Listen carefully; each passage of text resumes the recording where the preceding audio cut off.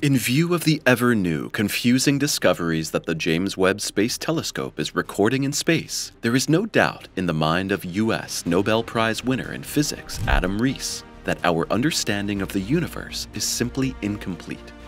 Because in reality, the cosmos simply does not do what our theoretical predictions tell us it should do, and it's expanding much faster than it should according to current cosmology. But what is the mysterious Hubble tension really about? Well, scientists from the universities of Bonn and St. Andrews actually believe that they have now discovered exactly that. But unfortunately, their groundbreaking approach also has a small but crucial catch, because it is in stark contradiction to what Isaac Newton and Albert Einstein taught us about the nature of gravity. The James Webb Space Telescope is turning the astronomical research world upside down, but a nagging Webb puzzle may finally have been solved. You have surely heard that the most powerful space telescope ever built has already detected a whole series of early galaxies that appear to be much too large and massive for their point in time, only a few 100 million years after the Big Bang. Unfortunately, our standard model of cosmology is not able to explain the existence of such early galactic heavyweights, but maybe it doesn't have to.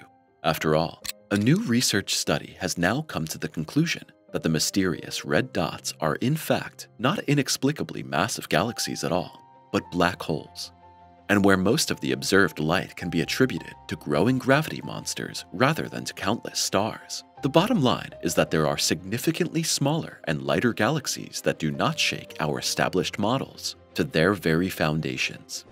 And although this solution to the astronomical puzzle still raises some questions and requires further follow-up studies, it seems that we are on the verge of clearing up the confusing mystery of the supposed universe breakers. Unfortunately, the same cannot be said for another, no less serious cosmic problem. As mentioned at the beginning, the expansion of the universe continues to present insurmountable obstacles for experts.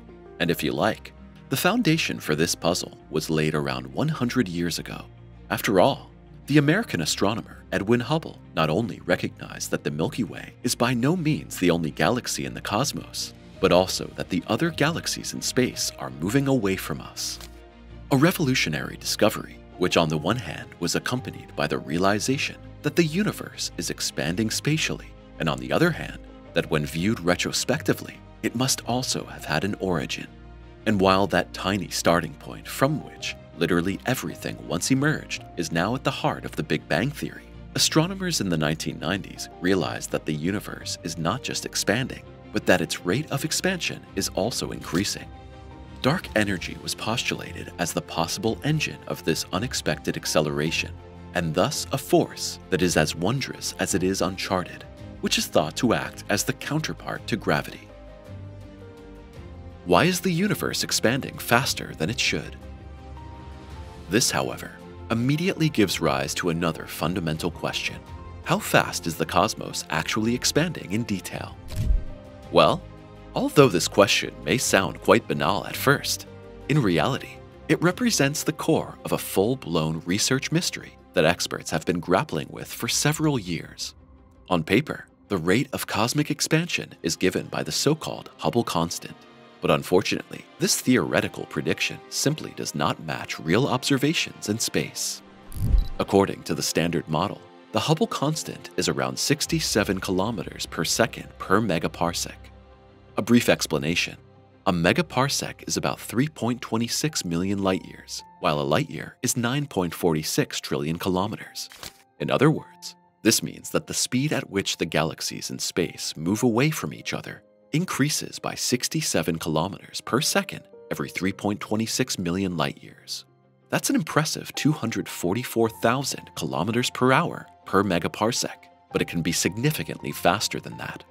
After all, there is also the value of the Hubble constant, which has been determined with the help of direct astronomical measurements based on supernovae, gravitational lenses, variable stars, or red giants, and which ultimately amounts to 73 kilometers per second per megaparsec. And just to be clear, that's 264,000 kilometers per hour per megaparsec, and thus a whopping 20,000 kilometers per hour per megaparsec deviation from the theoretically predicted value. This dramatic discrepancy is referred to as the Hubble tension. But what could be the cause? Well, the simplest solution would be that the investigations of the past were tainted with falsifying measurement errors. And to put precisely this assumption to the test, the James Webb Telescope has devoted itself to the task of re-examining the data previously collected by the Hubble telescope in the course of new observations. More specifically, the team led by Adam Riess, a Nobel Prize winner in physics from Johns Hopkins University in Baltimore, focused on the datasets that Webb had collected in the last 2 years.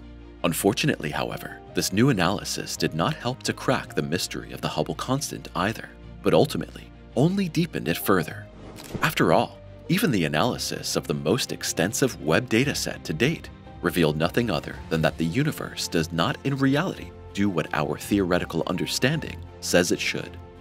Thus, the overall result this time also yielded a Hubble constant of 72.6 kilometers per second per megaparsec, and Adam Riess classified this finding as follows, quote, "The discrepancy between the observed expansion rate of the universe and the predictions of the standard model suggests that our understanding of the universe may be incomplete. With 2 NASA flagship telescopes mutually confirming each other's results, we must take the problem of discrepancies in the Hubble constant very seriously." At the same time, however, Riess also emphasized that this not only represents a formidable challenge, but also an incredible opportunity to learn more about the cosmos. Regarding the causes of the confusing discrepancies, the astrophysicist can be quoted again as follows. "This could be an exotic form of dark energy or dark matter, an error in our understanding of gravity, or the existence of a new type of particle or field." And speaking of a flaw in our understanding of gravity, a research team from the universities of Bonn and St. recently came to the conclusion that gravity could ultimately behave quite differently than generally assumed, and that this way it is possible to crack the mystery of the Hubble tension in no time at all. The solution to the Hubble tension is the Milky Way in a supervoid? In a nutshell, the way out of the constant dilemma is that the Milky Way could be in a supervoid, a gigantic void in the cosmos. But to understand what that actually means, we should first consider the overarching structure of the universe. Stars and planetary systems are arranged in galaxies, which in turn combine to form galaxy clusters and can collectively form so-called superclusters. And while experts long considered these superclusters to be the largest coherent structures in the universe, large-scale surveys have shown that they are by no means distributed like cabbage and turnips in space, but rather arranged in a network-like structure. The lattice of this structure is formed by long fibers, the so-called filaments, which can be several 100 million light-years in size. At the same time, however, the filaments also span enormous, virtually matter-free bubbles, and a study led by Sergei Mazurenko from the University of Bonn now suggests that the influence of these so-called voids could lead directly to the solution of the Hubble tension. The study, carried out in collaboration with experts from the University of St. Andrews in Scotland, is based on a new observation that suggests that we are in fact in a region of space where there is relatively little matter. As an illustration, the scientists compare this constellation with an air bubble baked into a cake.